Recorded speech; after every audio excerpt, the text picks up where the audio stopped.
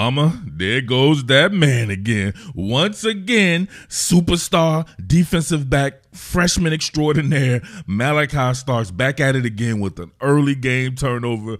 Man, what can't this kid do? He's incredible thus far early in the season. So Georgia's going to be in the cover 3 right here, right? Get a 3-deep shell. You got Kwame Lassiter, obviously, getting a third of the field right there. You have Keely Ringo out here. Let's just say he's out here getting a third of the field.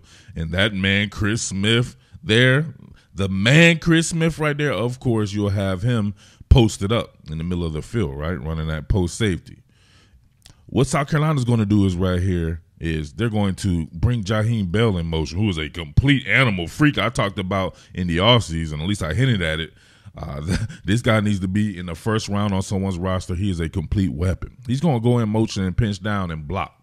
So this squeezes this down. You get Austin Stogner right here on a bang 8. You get this receiver right here. He's running to the post, but you'll get your man Juju right here, Juju McDowell, running a wheel route.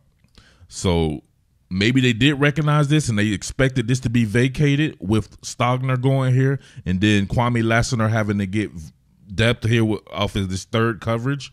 But no, you can see this man right here follow his keys and follow this all the way out. Look at him pinch down and then bang. Look at him right here grabbing the back out of the backfield. I'm not sure if Rattler wasn't expecting that or anything like that, but then you know what happens next. Look at this. Jakob.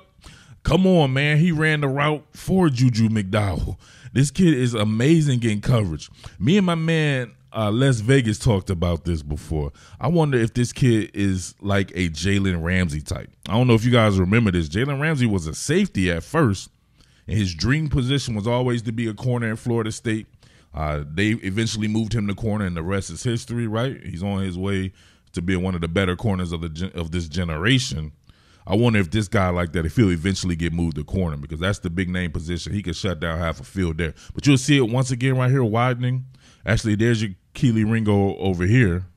So I'm not sure what they're doing right there, but there's your deep third coverage right here. Once again, you can see that man pinch down and follow it out the backfield. They even had some stuff right here, right? But this being a play action, almost looks like this could be some type of split zone, right? You get the split flow action, and he's still not deterred. Stays on his landmarks there, follows Juju McDowell while being able to eye Spencer Rattler. And I'm not sure exactly what Rattler was doing. He throws off his back foot, and Jakob.